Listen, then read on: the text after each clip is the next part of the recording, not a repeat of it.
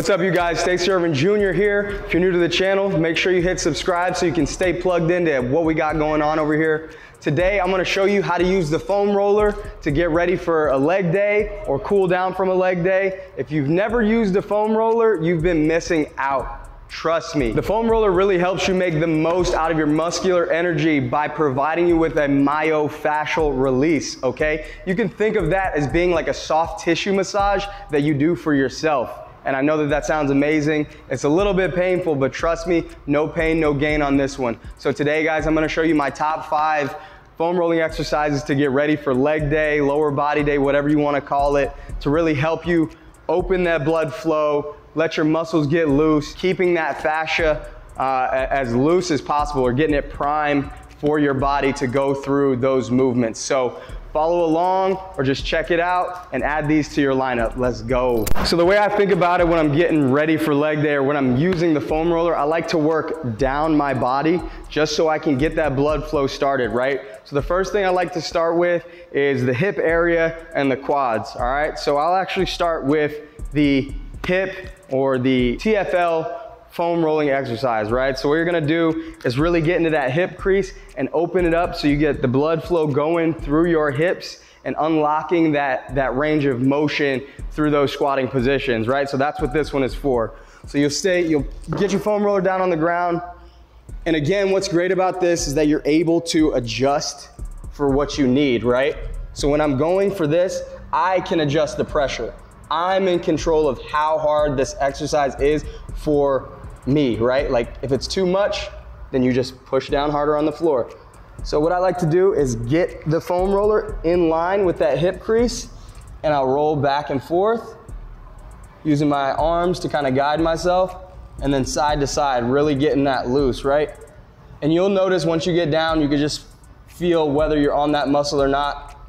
It's sort of teardrop shaped, that TFL, and it really unlocks your hip. So you wanna make sure you're getting in there. And what you do, you aim for about, I don't know, 30 to 45 seconds in each position, and that gives your body that time to really open up, allow yourself to feel that pressure. And then once you've done it on one side, switch over to the other, same thing. Sometimes you'll notice that the pressure needs to change. One side could be locked up more than the other. Like in this instance, my left side feels way better than my right. So I know that that needs a little bit more attention on the right side. But this is the first one, getting that TFL open, working down the body. After I get my hips unlocked and open, the next thing I like to do is move on to my quads. I know I said I'm giving you 5 movements, but really I'm gonna give you 5 areas to focus on, right? So we're gonna go from the hips, now we're gonna go down to the quads. You'll move all the way up and down. Don't get too close to the knee, right? You wanna give that patella tendon a little bit of space. You wanna work the muscle here. So you're gonna work your quad on the middle, and the medial side and the lateral side, right? Middle, inside, and outside. So you're gonna have, say your foam roller down, get set. You can go on both legs to start. Again, allows you to adjust that pressure. You're on both quads, you're rolling almost to the knee. Once you start to feel it get off that muscle, you roll back, allowing it to go up the hip, okay? And the way that you work all parts of your quad, you can either pull your toes out, flex your toes out to the side, right, to get that center.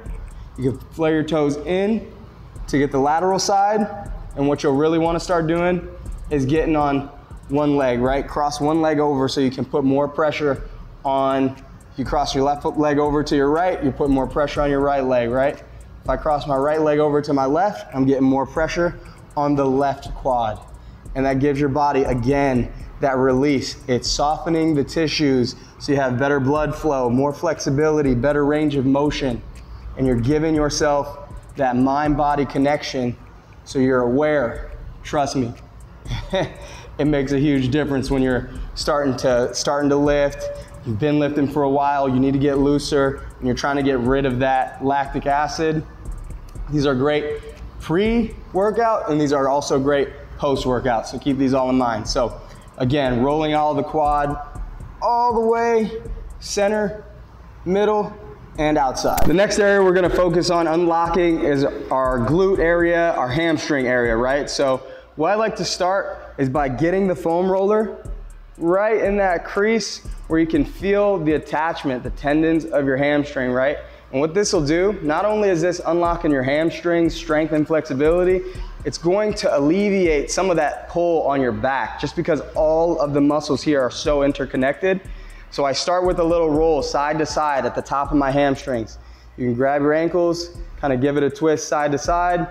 But this is one of my favorite foam rolling exercises for the hamstring. It really gives your body that ability to, again, open up, get that blood flow going, and really loosen up your back, right? Important for squats. So once you've done a few of those, you're starting to feel loose. The next thing you'll do is cross your legs over in a figure 4 and kind of roll your glute out back and forth on the foam roller. Again, we're hitting the glutes and hamstrings in these movements. So you want to get all the way down to that point where we were initiating our roll and then roll all the way back. And you do those again, each for 30 to 45 seconds. Make that change and cross over. Do the same thing on the other side. I can't even explain to you how much of an impact this has had on my ability to recover, to get stronger, and to just feel better overall, right? And you'll know when you're on the spot, trust me, you'll know when you're hitting the points that I'm talking about.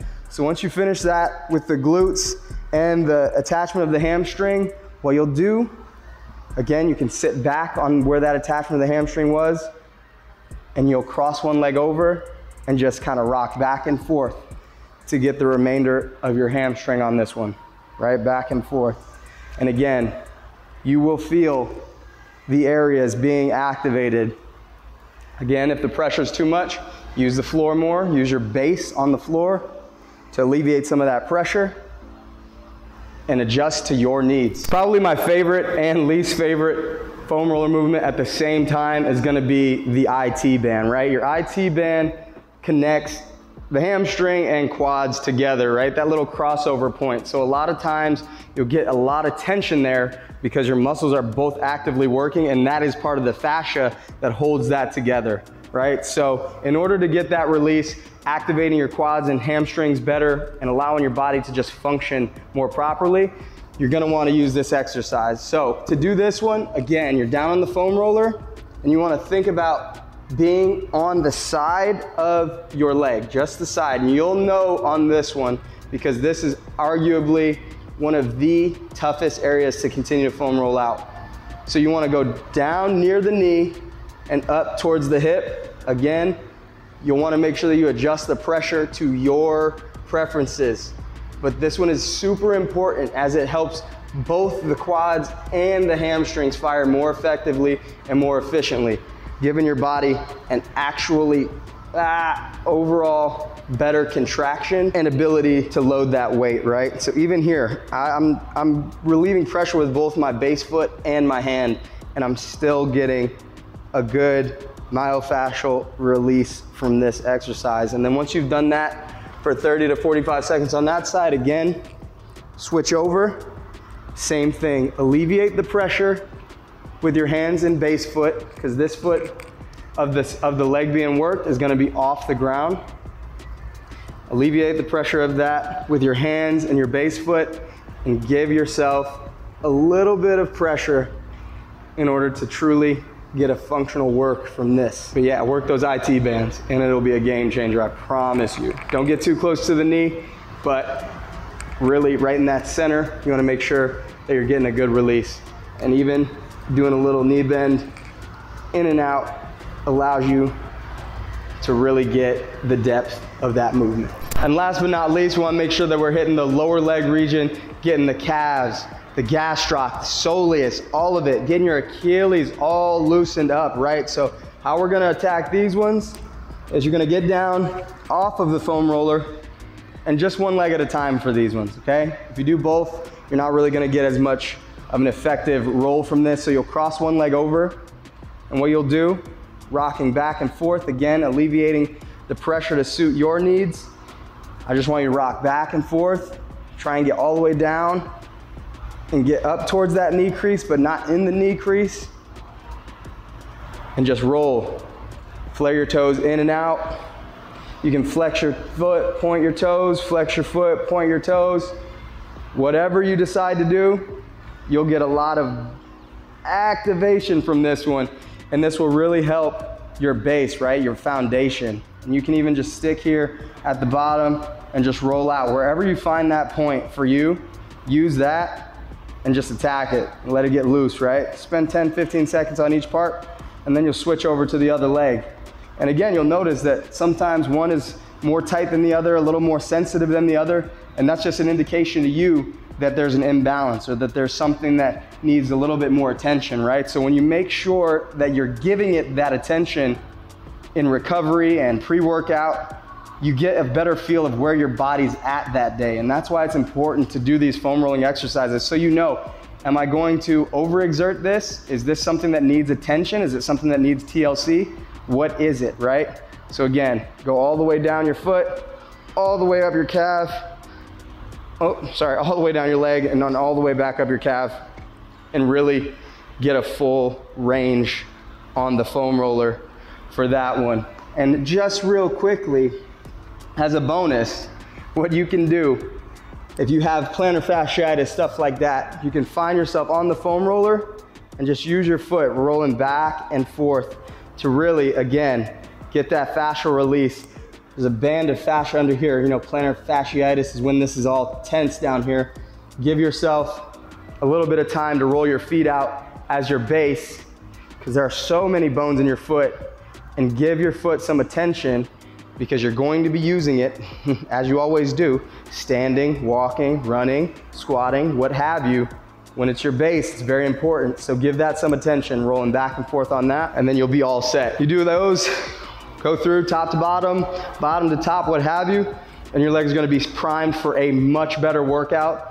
And if you do it post-workout, a much better day ahead. Look guys, I hope you take this foam rolling stuff seriously. I'm not joking, it is an absolute game changer. If you have not considered doing it regularly, you need to change your mind on that and get on that wave. I promise you, it will only help you reduce soreness, increase your range of motion, give your body and your brain a better connection, and honestly just give you a much better sense of where your body stands physically. When you're doing this, when you add it into your routine, make sure that you're drinking plenty of water. You might get sore from this. You might get sore from your workouts too, what have you. This helps move, flush some of that lactic acid, but you need to stay hydrated in order to do that as well. So keep that in mind when you start implementing this into your own practice. That's all I got for you today. Make sure you like this video, hit subscribe, and turn on those post notifications so you know when I'm coming back with another video. I hope you take this to heart, and I really hope that you start using that foam roller to improve your body, your mind, your overall health, wellness, and fitness. Guys, if you need a program, if you need something that is specifically created for you, feel free to sign up for Wave Fitness. Let me coach you on your journey. The link to all of that stuff is in the description of this video. I promise you, I wouldn't share it with you unless I knew it was gonna change your life. So make sure you check that stuff out. I guarantee it will only help you. Other than that, I got nothing for you today, guys. I hope you have a great day wherever this video finds you, and I will catch you in the next one. Stacey Ervin Jr. out.